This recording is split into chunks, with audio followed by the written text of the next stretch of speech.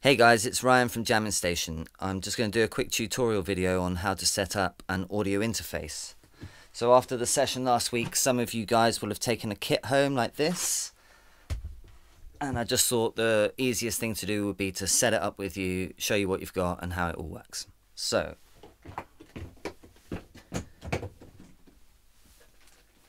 in the box, one of the main components in there is this guy, the audio interface, or you might have also heard it called a sound card. And what this does is let you plug microphones and instruments into your computer. So that takes an XLR microphone lead there, but also into the middle of it you can plug a jack lead like you would have in a guitar.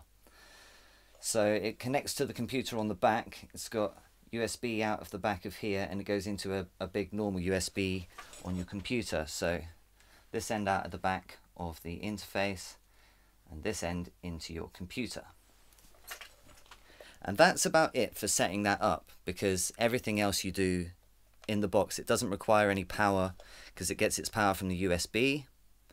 So on the back here you've also got outputs where you would plug into speakers if you've got that option, or on the front is where you would plug in headphones. But I'll go through all that again when we need those controls when we're in the box in a minute. So you would also have a microphone, but I'm using it here, so I can't show you that. Well, here it is. Ta-da!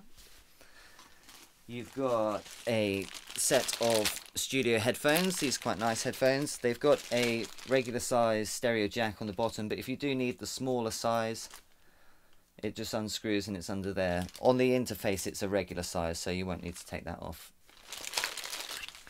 And you've got a pop shield like I'm using here. That catches the plosives on the microphone, so when you're singing P's and B's, it doesn't it catches all that air that would otherwise go into the microphone and make a horrible sound.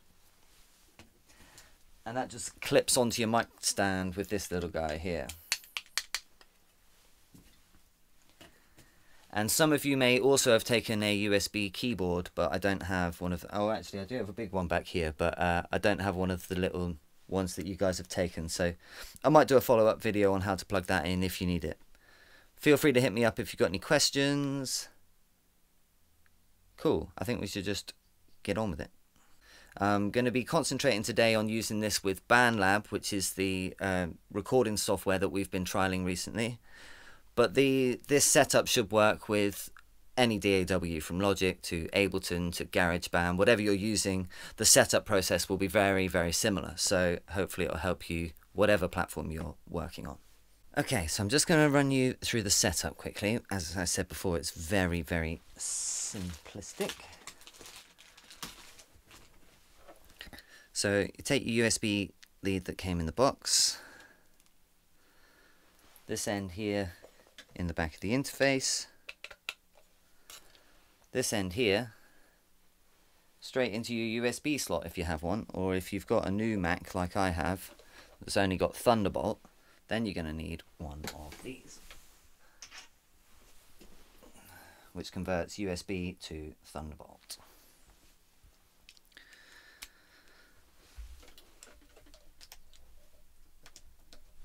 And that is the end of the setup. As you can see, as you can see, the lights have come on now to show it's getting power from the computer.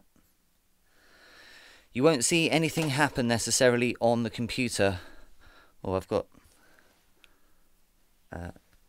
so, as you can see on my computer now, maybe I should be screen capturing. Go to api.focusrite novation to connect. So it actually brought up a link in the corner there to show where I need to start screen capturing. I'm just going to pause a second. Okay, so now I'm recording the screen as well. So as soon as I plugged the interface in, it brought me to the Focusrite website. And it says here, let's get you started. Create your account. Creating an account gives you access to your included music software, plugins, samples, valuable essential software, included music making software, watch tutorials. I want to register my Scarlett. I already have a Focusrite Novation or Amplify account. Log me in. Actually, you don't need any of that. You can just close the window, because We're not going to use any of the software that comes bundled with it or anything. We're just going to use it straight up as an audio interface. So you can just ignore all of that. So we're going to go to Bandlab. If you haven't already created your Bandlab account, that is something you'll need to do. So if you're under 16 as well, you're going to have to ask your parent to create the Bandlab for you, the Bandlab account for you. Unfortunately, that's just the way it has to be.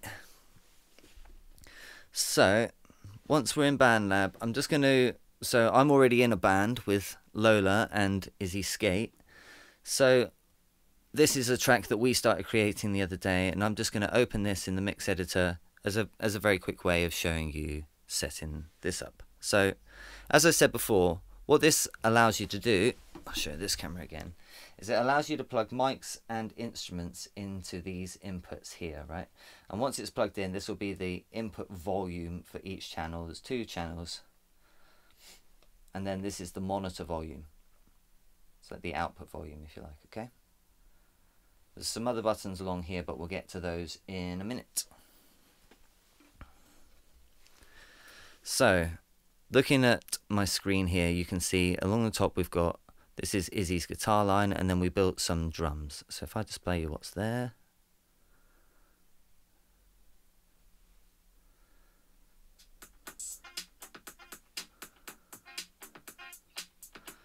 We made this very quickly just to try it out and see if it worked, which it did. So I'm going to add a track down the bottom here. What would I like to do? What kind of track would I like to add? So for the sake of argument at the minute, I'm going to record a microphone track. So once I've got my microphone track set up, I need to make sure that it's receiving the microphone into here.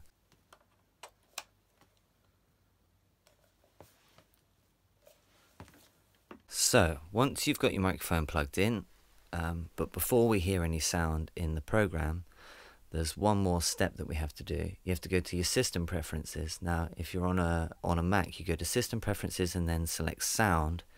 If you're on a PC, this is where it might differ slightly, and if you do hit any walls here, just get in touch with me. But it should, when you locate your sound input and output settings, you should be able to find the bit where you're selecting what input and output settings the computer wants to use, and in that it should just automatically show up. You want this one, the Scarlett 2i2, which is the name of the interface we've just plugged in. If you select it to be your input and your output, then what that's telling the computer is that you want it to receive the signal, and also when you play back the music, you want it to play back through the Scarlett as well, so that you can use the headphones to listen to it, or speakers if you've got them plugged in. So that should now be the microphone set up. This mic that you've all been given requires what's called phantom power. It requires power from the USB. I can show this camera over here, I've just realized. So this button here, 48V it says, that's phantom power. And to get this microphone working, you're also going to have to turn phantom power on. I just need to plug the mic back in before I do that. And make sure you don't plug or unplug the mic while phantom power is on. Always make sure the mic's plugged in, then you turn phantom power on, turn phantom power off again before you unplug the mic, and that will just look after the mic. And once we're that far, we should be ready to start seeing some signal in the computer. So hopefully now that I've got my mic plugged in here and phantom power turned on, I should start seeing signal in here. And if you click the little microphone button here, you should be able to see your input level there, and then with the volume knob on there you can control how loud the signal is going in, okay? And that is the basics of recording a track through your interface into Bandlab. Now let's say you wanted to add a second layer to what we just recorded there. I would click add track at the top here. Choose what kind of instrument I want to record. So if you select instruments there, you're going to be playing their virtual instruments, and that's where you would need a USB keyboard. So I'm just going to record I'm going to try a guitar actually. Let's try a guitar. So this time I will plug a jack lead into the input. Guitars don't require phantom power, so in fact no instruments require phantom power. That's just a mic thing, so be careful to leave that off. So let's set up a guitar. Where is my guitar? So if it's acoustic guitar that you're recording, then you probably actually get better results just using the condenser mic, the same mic that we used for the voice, and setting it up, aiming somewhere at the 12th fret on the guitar, somewhere between half a foot and a foot away. Experiment, play around until you find a nice sound. But just for the sake of argument, I'm going to plug, because my guitar also plugs in, so I'm just going to plug it in with a jack just so we can try the other setting on the USB, on the interface. I've definitely got jack leads just handy because I knew I was making a video, so I was prepared. Oh look, that looks like I set that up. I definitely wasn't prepared. I definitely didn't know there was a jack lead just in there. So, jack lead into the guitar. Other end of the jack lead into the interface. And it just plugs in the middle there. Can you see that? Check this one's actually still recording, is it? Yes, it is. Cool. And then, so do I have to do the same thing? So if I click this little signal here, now I can see my input level there. So that's, can you see how that's going red at the top there? So that's showing that my guitar signal is too hot. I need to turn it down. So now if I wanted to hear the other tracks back while I was doing this, I would also need to plug headphones in, but I'm not going to worry about that for now. Theoretically, if I plugged my headphones in now and press record, I would hear what was recorded on the first track and I would be able to play along to it. But as it was just me talking anyway, we don't really need to hear that. So I might even just mute it off. So I just press record now. It's got the little counting set up, and then once this white bar starts moving, I can record my guitar.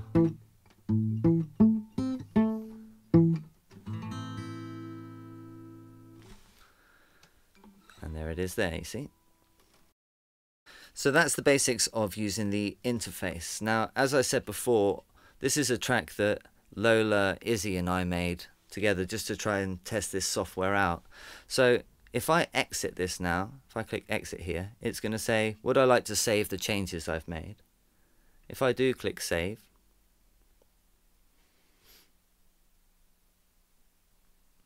now when other people log into this track, they'll, in this little section here, they'll be able to see the changes that I've made. If I click view project history, you can see Ryan Hamilton made an adjustment just now, and before that you can see when the previous adjustment was, and you're able to open the earlier versions of it, so you're able to really keep track of how the track developed and who added what at what stage, and how that changed the direction of it. So that's another really cool bit of this software.